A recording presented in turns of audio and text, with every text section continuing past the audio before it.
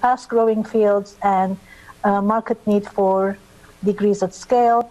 And then, all sorts of marketing activity around that market research, such as, social media, press, constant monitoring, and whatnot. So every time we launch a program, we do something new because we learned from the previous one.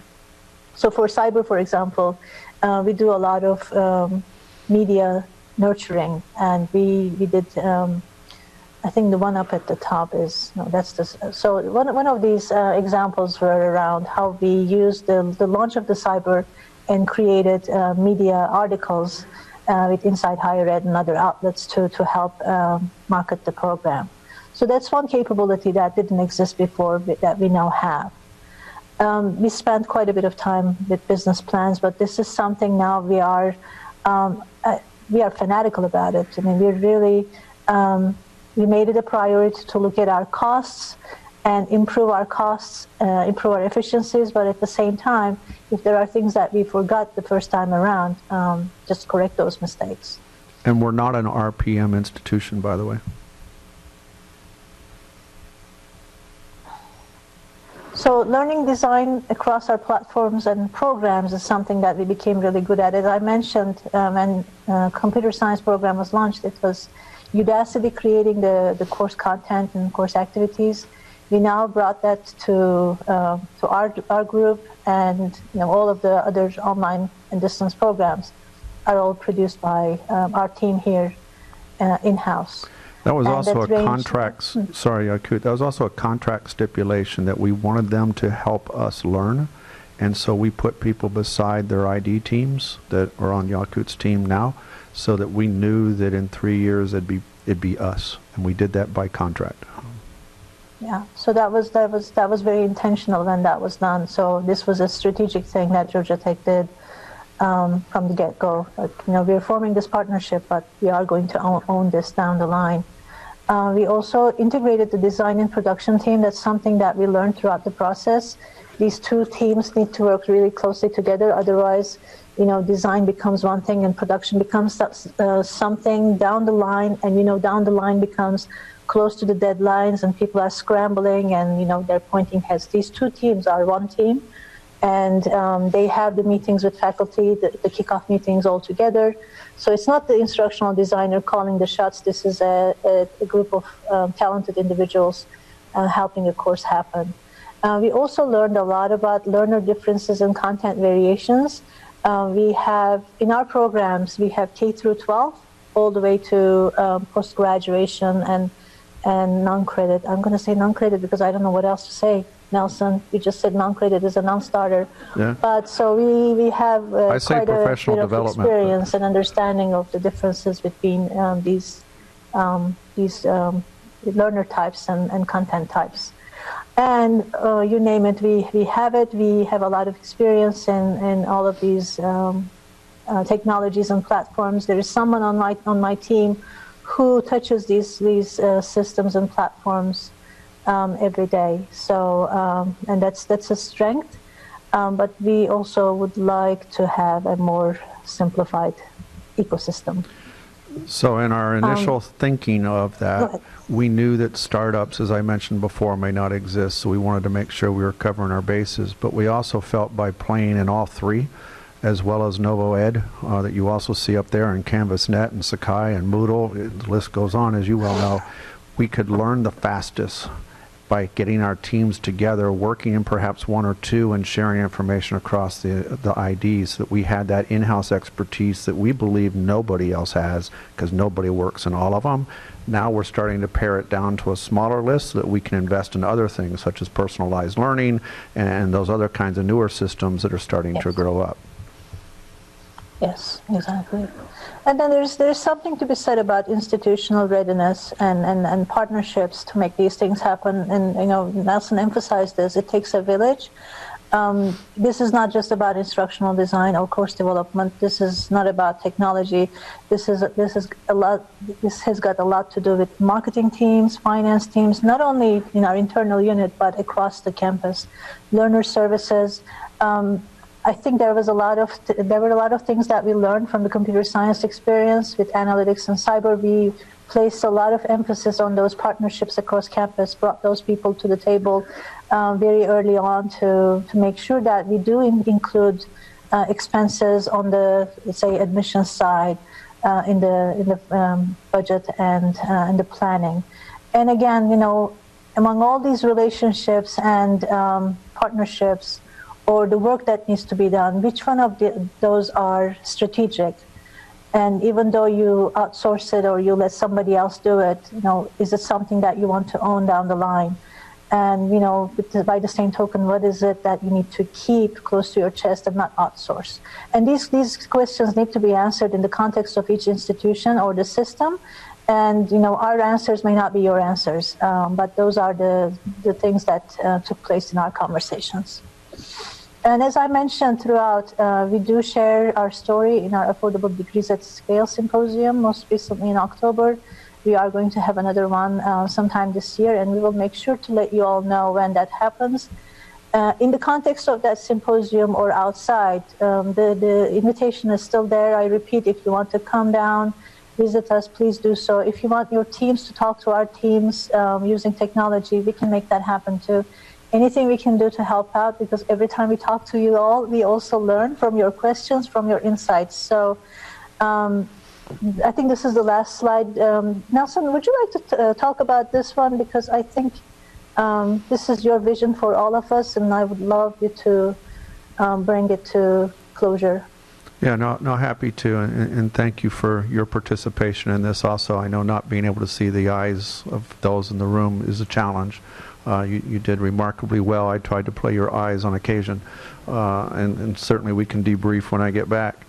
But as I said several different times, one of the challenges I think we have in higher ed is that we think we know most of what there is to know, and everybody should listen to us. But as I espouse to industry to upscale their workforce, how do we as a university do that? We've had lots of individuals in our universities that have been doing phenomenal work over the years. But things are changing around them too. What are our plans for our own staff development, our faculty development, and our student development in terms of new models and new things? So in parallel to this, creating the next in education, the report that came out from the provost office is lagging behind it a similar activity in terms of what's our workforce of the future. Where will we work? What will we work on? How will we work? Who needs to be at the table? I mentioned I have employees now that are not in Atlanta or Savannah, where I have my other campus, but are on the West Coast and whatnot. What's that mean for a distributed workforce? How does the state actually do, you know, compensation of workers and pay on insurance benefits and all those kind of things in other states as a state entity? There's some interesting conversations that take place around all these, but we need to find ways to make it work. The most important part here is that the people that work for us have the same concerns that I hear when I go out to companies, and it's I want a future. And when I look inside my own organization and the layers at a university, we just had an outside consultant come in and say that we had 11 layers in the university from the president to the lowest level. If I asked most of the folks and most teams across our institute about career progression, and I said there was 11 to the president's desk, they'd say that was woefully inadequate because how do I advance my career? Yet the consultant came back and said we had too many. How do we find these career progressions for our own teams and think about the structures and ecosystems to allow our own teams to grow and take on experience and to have a career? It's not just a job.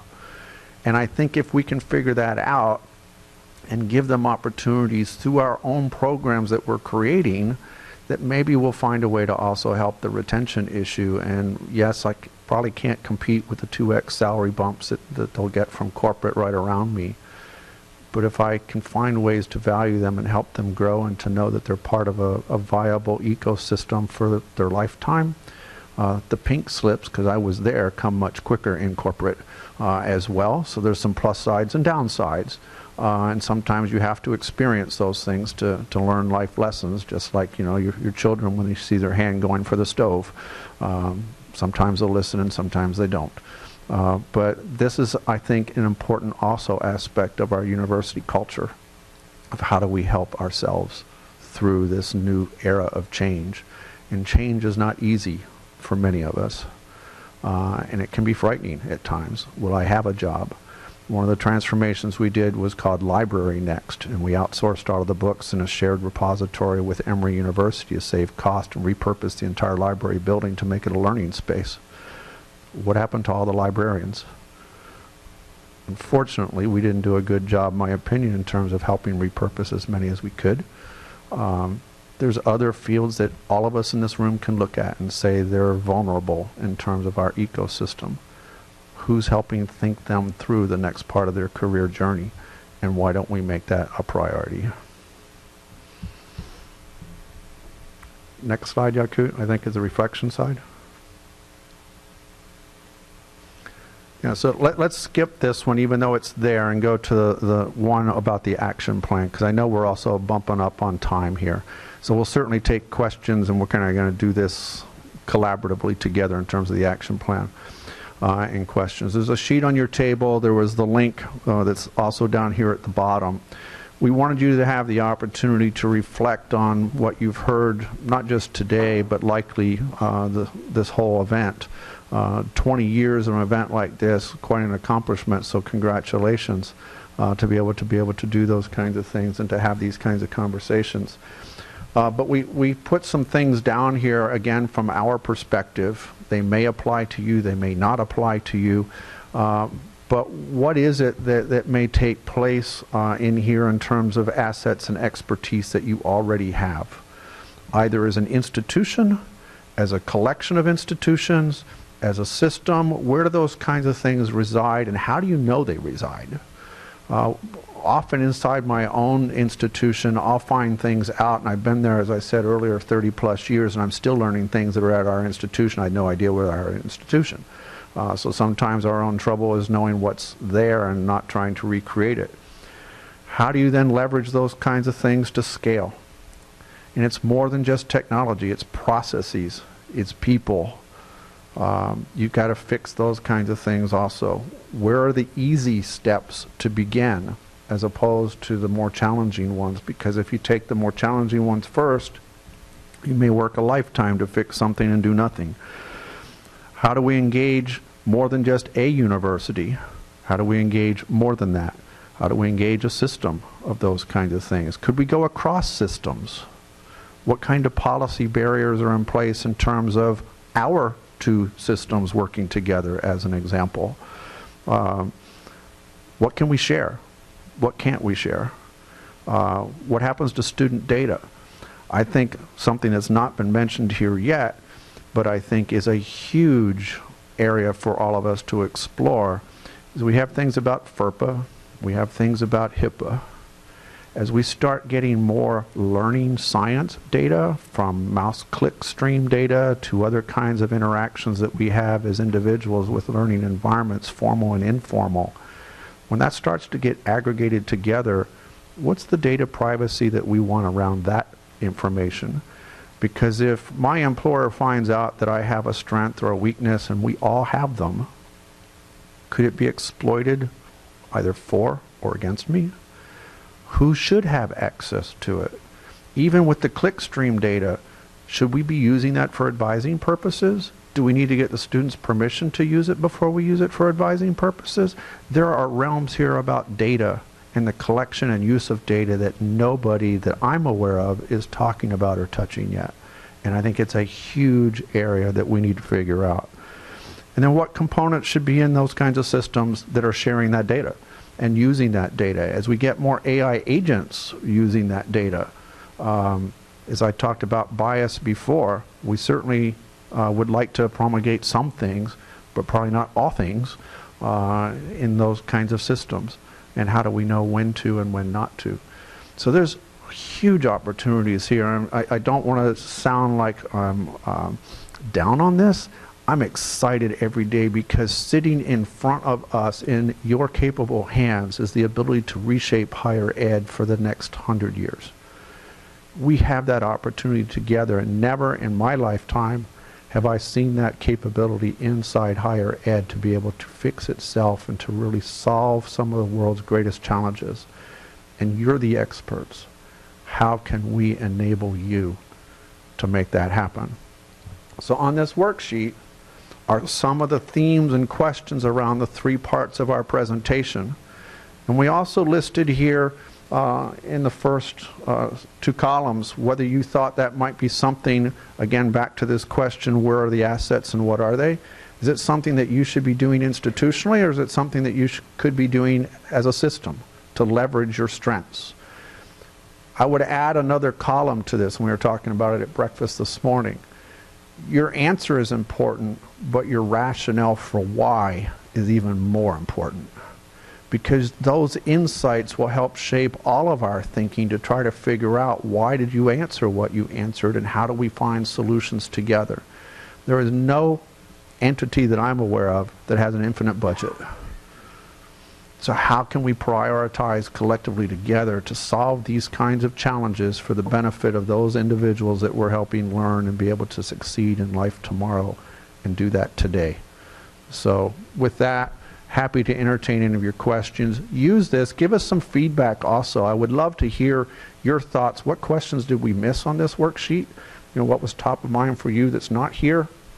What things seem redundant? Because this has changed every time we've done this workshop, and it will continue to change. I told somebody yesterday, Yakut, you didn't hear this, but you will now, that I think when we do the 4th one, we need to give out an award, because we have had a handful of people that have been to every symposium, and they've told us, oh wow, didn't even think about that one the first time I came here. And so we continue to learn, and we continue to share, and it's our position that we need to be sharing, because that's what higher education does as a public good for everybody. So we look forward to your feedback too. Thanks, Nelson. Do we want to take a few minutes? Anybody have comments or other questions that you want to ask?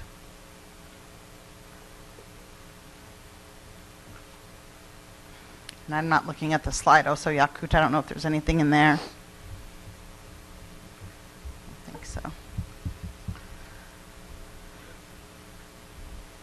Danielle.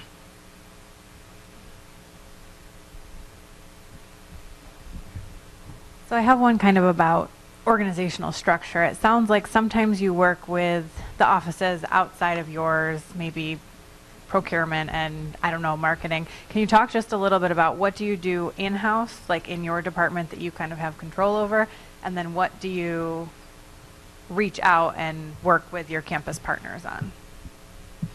Great question. I'm constantly reminded, since earlier this week I also presented my budget, that I'm responsible for nothing. I'm just a steward of their money. But with that said, very much tongue-in-cheek, we're trying to build capabilities where we don't see them already existing at the institution level, and some of those are duplicate.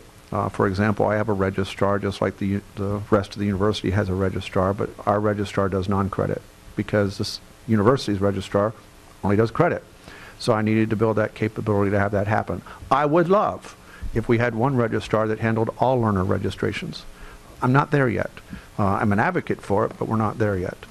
I've built a market research team because I didn't see that capability in-house. We were part of some consortia early on where we tried to partner and outsource some of those kinds of things, and quite frankly, again, this was early on in those days. Some of the studies I could have had an undergraduate student in my institution do a better job on the market study than I was given. So we built it in-house. And I think we have to keep trying those kinds of things. While I go back outside of house, we are using some outside experts for capacity. I can only build so many things in-house.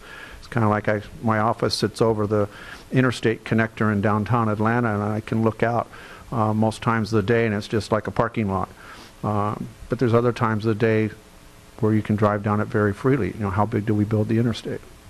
So where are we going to build things in our own systems for the capacities in which we have to serve? And that's part of the student services conversation that we're having. The student services one, there's a lot of great places across the institute, and I really think it's going to be a reimagining of how those folks work together and share information, as opposed to building something uniquely in any one entity at the institute, because that would best scale to everybody. Used to be, back 40 years ago, all of this technology to do distance education was hugely expensive, and you almost had to have a centralized way to do it because nobody could afford it. In today's world, most of us are carrying a technology, again, in our purse or our belt that can do more than an adequate job if you have a good microphone and some decent lighting to make these kinds of technologies come alive. So back in my early days with my NSF Career Award, I was looking at intelligent tutors, and it was taking me 5,000 person hours per hour of class development. We're now down to less than 50. So the abilities that we have in terms of technologies to allow us to do things more efficiently, we need to constantly be looking at. So I'm trying to find ways to move Georgia Tech forward, not just my organization forward, but I know that the university doesn't serve everybody I serve, so I have to build some things myself. I'd love for the rest of the university to pick it up and take some of those things forward, because they too then will learn who it is that we're serving. I hope that answers. Yeah, I was wondering if you could talk about how you measure success beyond enrollments. I know you have a really robust research arm. Maybe you can talk a little bit about what kind of impacts you're looking at. And so one of the things that we're doing is we have what's called an education innovation ecosystem. Something the provost has put in place because we realize we need to tell our stories and we need to move quicker and scale some things even internally. So Georgia Tech Professional Education is somewhat the operational arm as its mainstay in terms of providing the services for the things that you've heard about here. But we have a think tank group called the Center for 21st Century Universities. And they're a collection of people across our institute that pull all of us together. What are we hearing? What are we seeing? What should we be researching as faculty? How do we jointly go after grants together? How do we even research across our own enrollments? So I share an associate dean for research with that group to actually look across our programs and what are learners of today actually thinking about, so that as I build the operational aspects for tomorrow, I have that research insight to make it look how it needs to. It also includes our Center for Teaching and Learning, because how do we take the information we're learning across a fairly small group of faculty that are doing these programs and scale it to the rest of the university faculty? And then fourth is our Office of Information Technology, because as you've heard, technology is a big part of making all these things work. So how do I help that office, and how can they help us plan for the future as we go forward, rather than be surprised, oh, there's going to be a new LMS next week, really? And begin those conversations earlier as we do those kinds of things. And they bring things to the table, too, that they hear. And that collection of folks meeting monthly to share that kind of information is part of what we do. I would point you to our impact report, though, that's on our webpage, of some of the things that we're looking at. And so it's easy, so I'm going to put this in the context of evaluating a faculty member. It's easy to count papers and dollars in terms of research revenue. But is that the real impact? And so when I look at economic impact, that 6-to-1 ratio and those kinds of things, those are the things I'm focused on. It's a student story. I got one last night where we've had a student successfully go through 3 different non-credit programs, including the last one being a coding boot camp that we run, and was just accepted into the Master of Science program and just doubled their salary in a new job in cybersecurity. Those are the kinds of things that make my heart warm. Last one that I'll just share with you is I do the commencement exercises for our non-credit programs when I can. And it's about 4 months ago, so it was just before Thanksgiving this past year, doing one of these activities.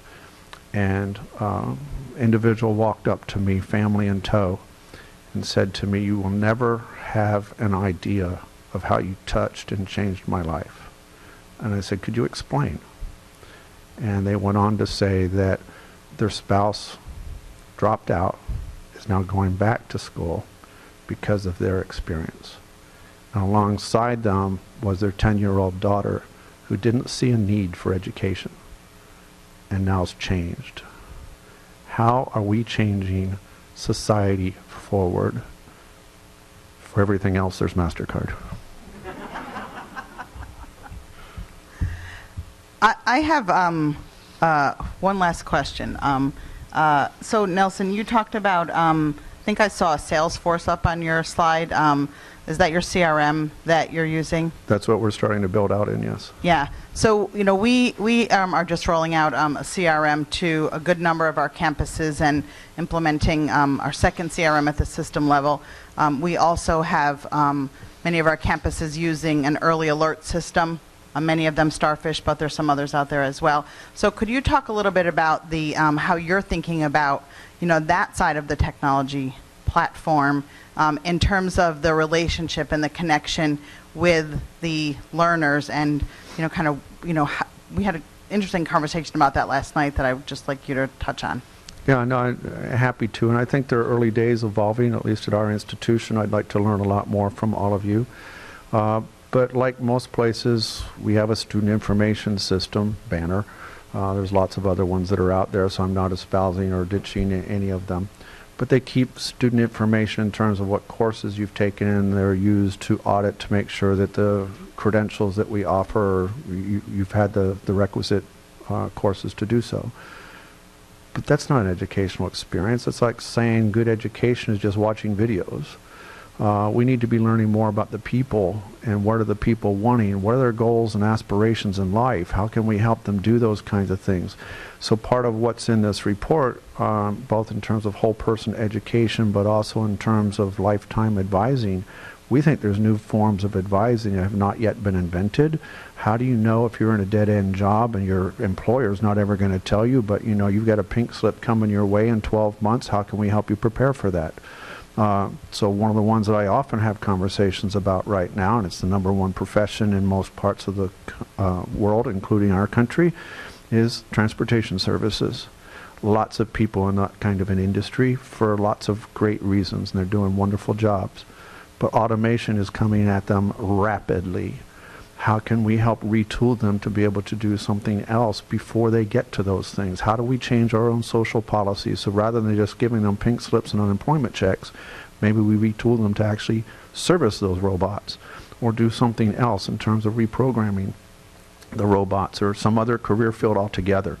We need to be proactive in this, and it's you in this room and your colleagues at your institutions that can make that happen, and it's going to take an army of us to be able to do so. So our CRM is trying to find ways to build that relationship, and if I had to say the long-term view, it will supplant as our ERP, our SIS, and it will be the single source that we really want to know about as opposed to just the course grades that one took. Because I would really like it to say, hey, you've been in this job for 7 years, it's stagnant, how can we help you get out of it?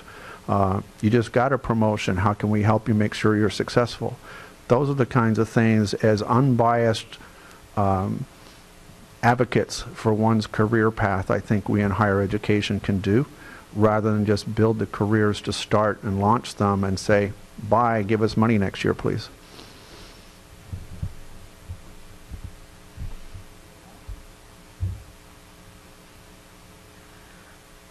Thank you. Please help me thank Nelson and Yakut.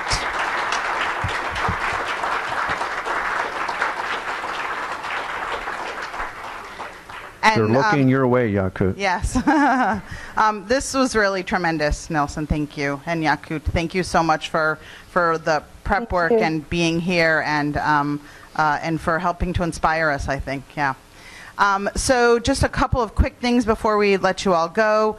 As a reminder, next year we are scheduled to be in New York City at the Global Center. So put that on your calendar, although I don't know if we have the dates yet, but we'll get that out. Yep.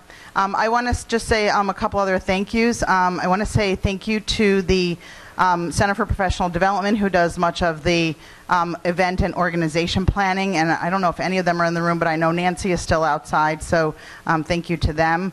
Also to the hotel staff, who does a great job with all of the setup and teardown and meals and everything. Thank you to Jeff for being here to capture everything and stream it. Thank you. And to those on the Georgia Tech side whom you can't see on the who screen. You can't see, yes. It takes a village. Thank you to the Twitter team who's been tweeting throughout the event. And thank you as well to the Open SUNY team. Many of you are here. Some of you I know are watching remotely. And a lot of work going into the planning and prep for this. Thanks especially to Alex, who does the main coordination of the agenda. Laura, our photographer, who is in the back. I did not forget you. So it takes a community to put this event on. Everybody was so engaged. I think this was a really great 3 days. I don't know about you, but I'm exhausted. But wish you all safe travels home and a great weekend. Thank you.